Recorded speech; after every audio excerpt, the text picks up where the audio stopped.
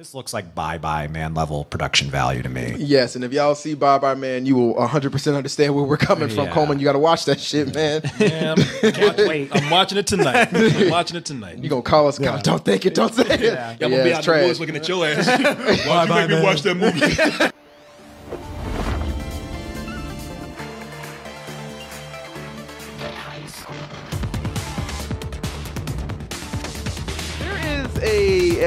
Recently, we've had a conundrum, I like to say, especially when it comes to movies and video games tying together. Yeah. Recently, we just saw, like literally hours ago, we just saw a movie that was a video game tie-in, but it was also a board game / book. And we're like, all right, if it has something to do with video games or it's something that's coming from the past, it's most likely going to be trash.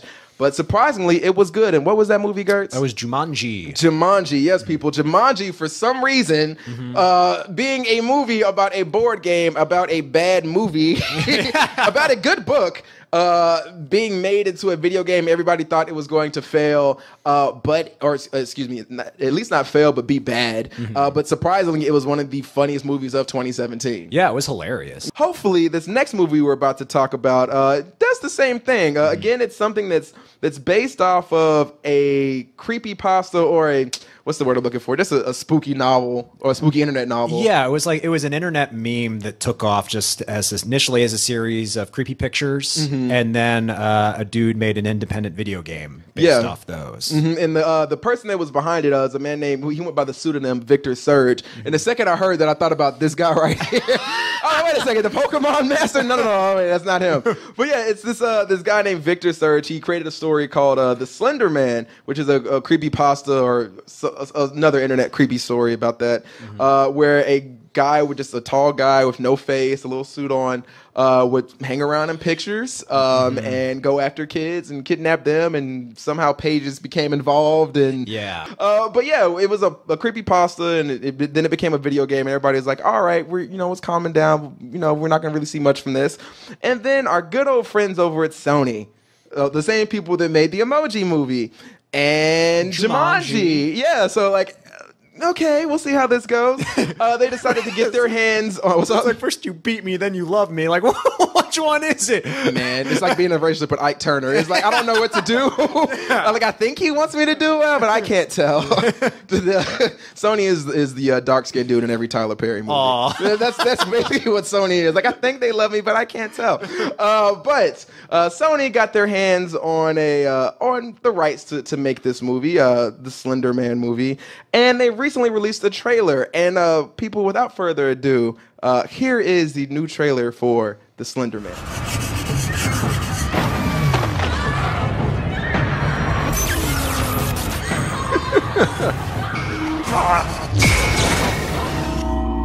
He's coming for you, gamers! But yes, people, Slender Man. We got the new trailer coming straight from Sony and Screen Gems, and things are happening in the trailer. So we, being the video game people up here, we acknowledge where we fit into this amazing website. Sometimes we need help from the people that have been reviewing movies for 20 plus years now. Yes. God damn. Damn, you just aged me, man. Hey man, you're like fine wine. You've made it. But people, without further ado, since we are talking about a video game / movie, let me bring up the man, the myth, the legend, the guy that plays Slender Man, the guy that screams his heart out anytime Slender Man is on screen, Corey motherfucking Coleman.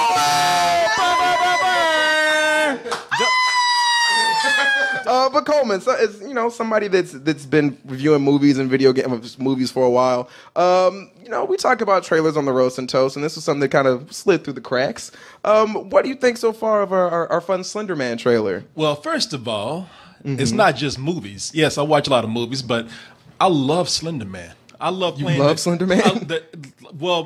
I like the whole mythology behind the Slender Man. Like people consider the Slender Man like our first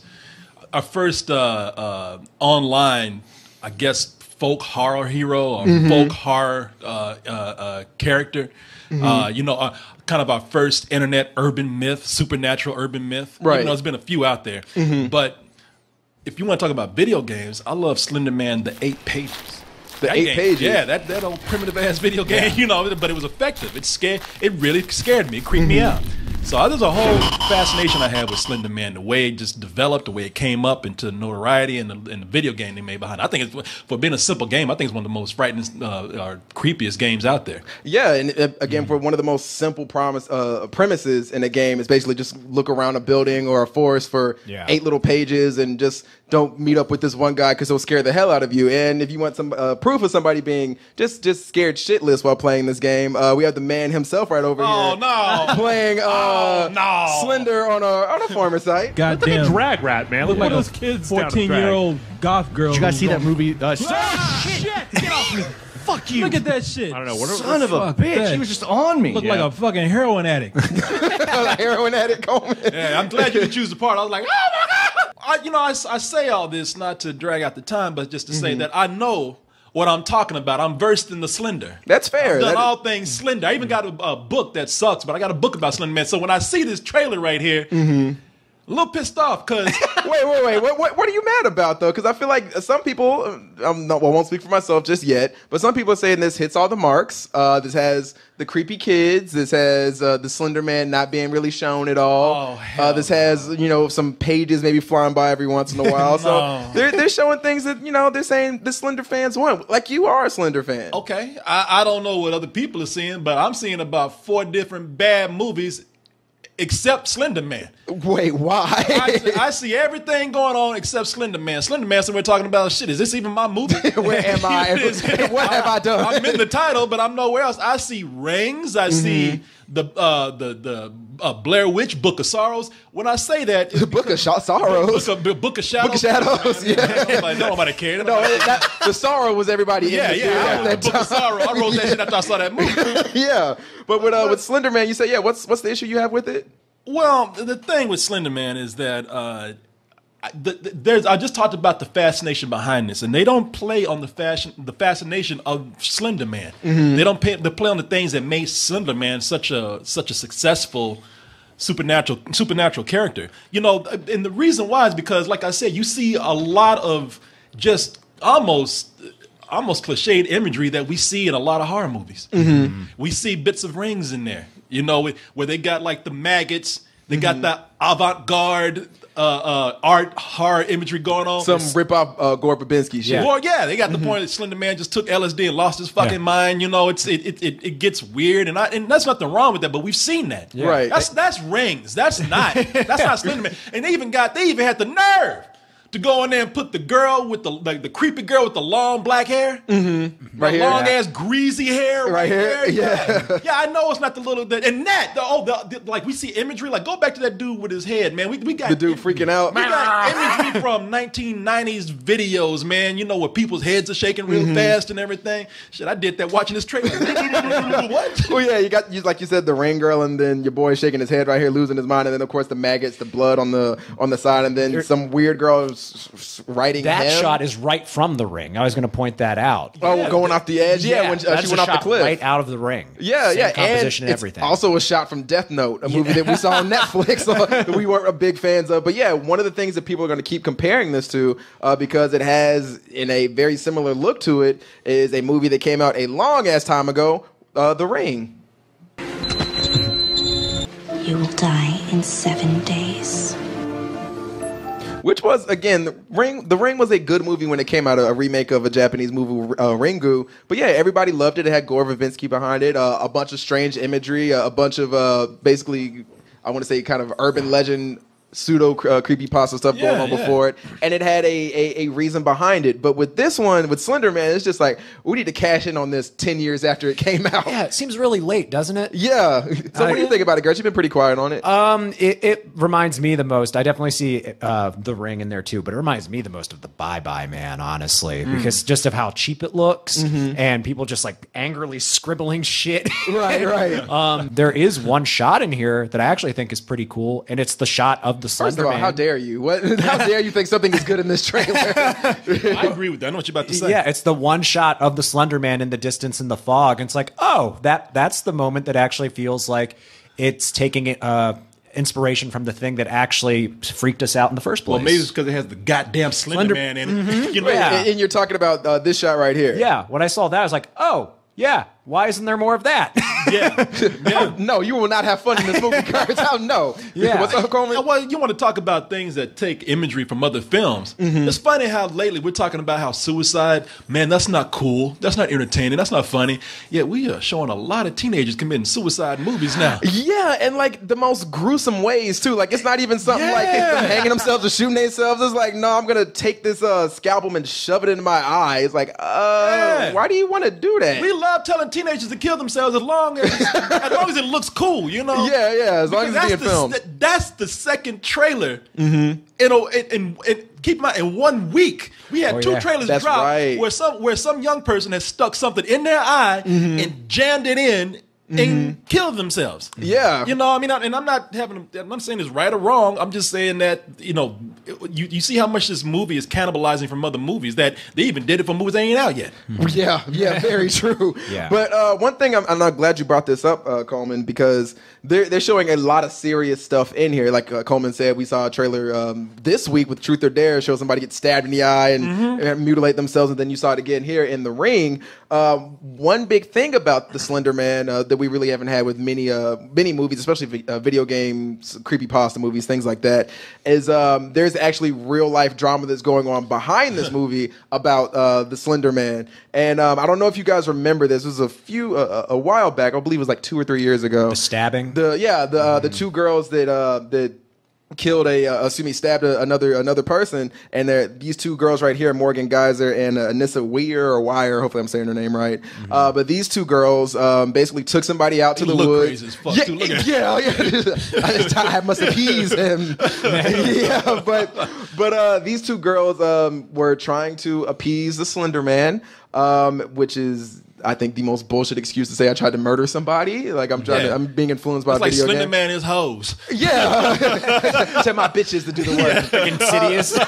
Yeah, but with Slender Man, some people really aren't feeling what's going on behind the scenes of it. Rightfully so, because again, like I said, somebody was basically dead behind this mythos or this urban legend. And I actually got a question about this. I'm just laughing because Slender Man got your boy over here. Carlton's Carlton's dead. Slender Man killed him.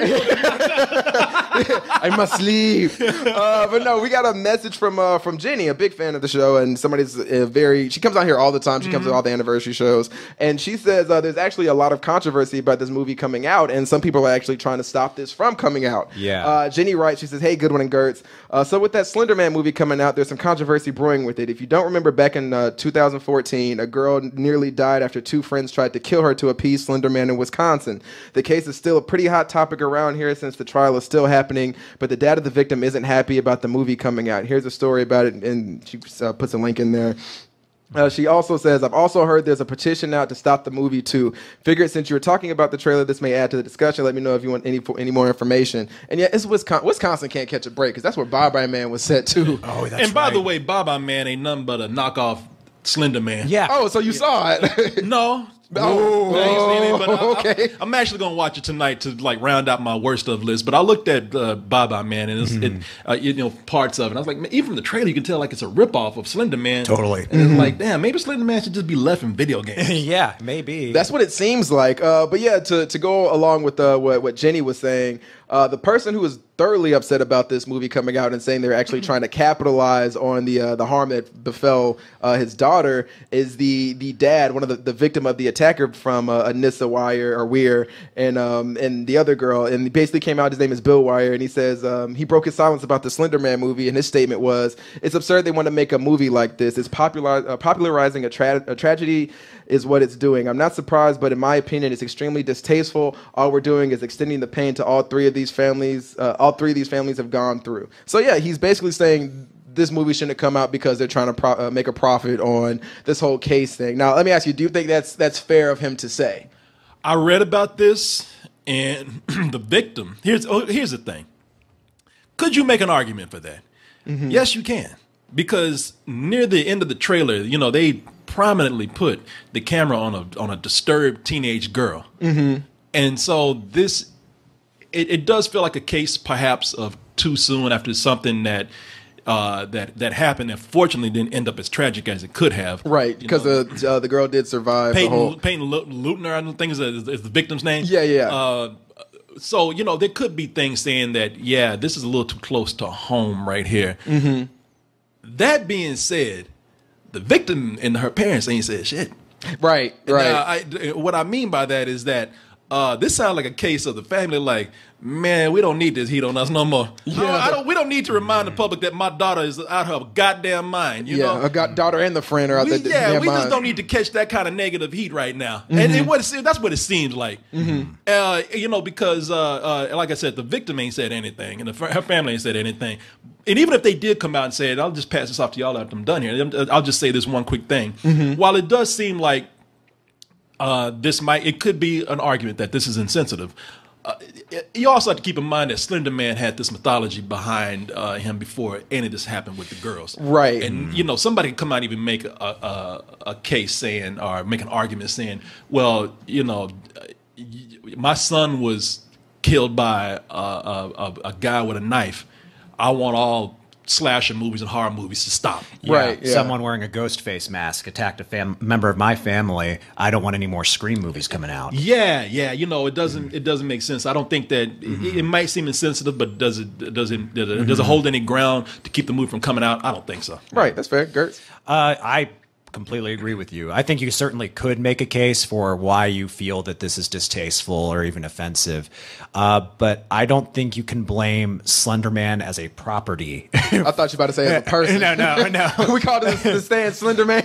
It's like if you can't really. I don't think you can fairly attribute what happened to this or blame like Slenderman for this just because it's a horror icon, Mm-hmm. It's not something that's instructive and it's not a rallying cry to violence. It's a meme that became a video game. Yeah. And it may have had an impact on someone who was disturbed, but that individual is also clearly disturbed. I don't think it's fair to blame like the thing that they watched. This could have been avoided if this came off as a better movie. True. What they're doing is they're just cashing off of the trend with what they do with a lot of horror movies. They're saying, well, horror movies of this type, they are popular with young people. They're doing the same thing, just putting these teenagers and really young people in there, which is fine. But Slender Man, there's a lot more going to it than not ripping up, but just riding that tide of the usual teenager in a creepy film trend. This movie could have been, or something should have used as an example, I believe, is something like the Mothman Prophecies. Okay. Because a lot of people felt Wait, do you believe in the Mothman Prophecies or the movie? No, because what the Mothman Prophecies, the movie did was play off the feeling that it was real. Right. People.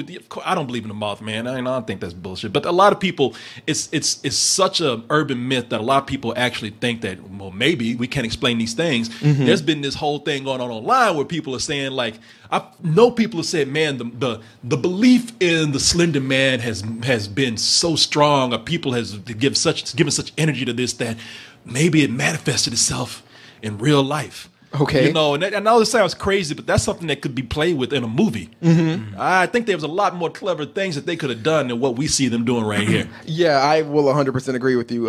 They definitely did that, and you're right. It feels like they're just taking the easy route and just ripping off other things. Like, keep in mind, you could do something to where you could have a movie where it doesn't feel like a blatant ripoff of something. Like, it could be paying homage to other films. Like, we've had things like Cabin in the Woods talk about slasher films and zombie films and things like that. And you've had just other films that, take little bits and pieces from there and they put their own twist on it, and they turn out to be good movies. But this Slender Man trailer, from what it feels like, it's just like, all right, you're right. It just feels like these teenagers like this, the Bye Bye Man somehow made money, and we got a property that already has some internet craze behind it. It already has, even if you're not throwing that in there, it does have other people who aren't into the internet or are into video games because they know about the trial. Yeah. They're like, all right, this is a movie about something that I heard about. Let me go check it out. So it feels like they're just trying to have a blatant cash grab. Yeah. You could skirt around the whole thing, but it did really capture a lot of people's imagination. Like,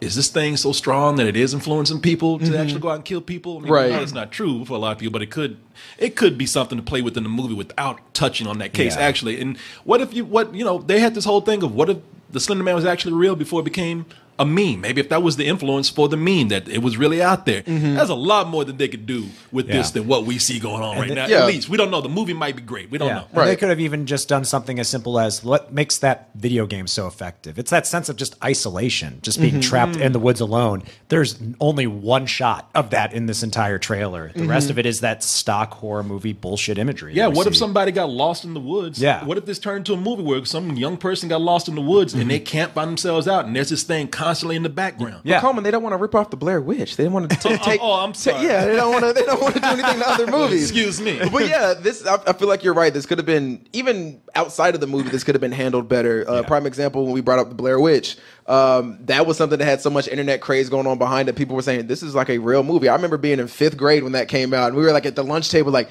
"Yo, them kids are really dead." And they selling tickets to this funeral, and they're like, "Nah, man." Like they showed up at like the MTV Awards like the next week. I'm like, man, they fraud. I knew y'all was there, but yeah, they could have done something cool. Like even stuff that doesn't have a big centered ethos around it. The movie Urban Legends, as trashy as it is, it looks better than this. Yeah. Like they're just talking about the legend about somebody waking up in a bathtub with their kidney missing, or like you hide in the back seat and the boyfriend gets killed and somebody knocks on the door and a crazy man escaped from a mental asylum up the street. Like there's a lot of ways they could have done this, and it just feels like they're taking the quick route, and that doesn't seem like it's going to turn into a good movie. And that really is unfortunate because, like we said, they've been having this weird relationship with, I think, the world, where they're putting out trash and then they're putting out thoroughly enjoyable movies. You have Spider-Man Homecoming, then you have the Emoji Movie, then you have Jumanji, and then we'll see what this turns into. Yeah. So yeah, I'm intrigued to see how this turns out. I still have the smallest inkling of hope because of just seeing Jumanji again. But man, I feel like this is gonna turn out as some good, some old bullshit, man. Yeah, and it just looks cheap. You know, like we've seen horror movies with small budgets look great. Like Get Out had a budget of I think $5 million. Looks great. The Witch had a tiny budget. This looks like something. This looks like Bye Bye Man level production value to me. Yes, and if y'all see Bye Bye Man, you will 100% understand where we're coming from, Coleman. You got to watch that shit, man. Yeah, I'm watching it tonight. I'm watching it tonight. You gonna call us? God, don't think it. Don't say it. Yeah, I'm gonna be out in the woods looking at your ass. Why'd you make me watch that movie? Because it's trash. You know you like it. Yeah, I was doing this. What's wrong with that guy? He watched Bye Bye Man.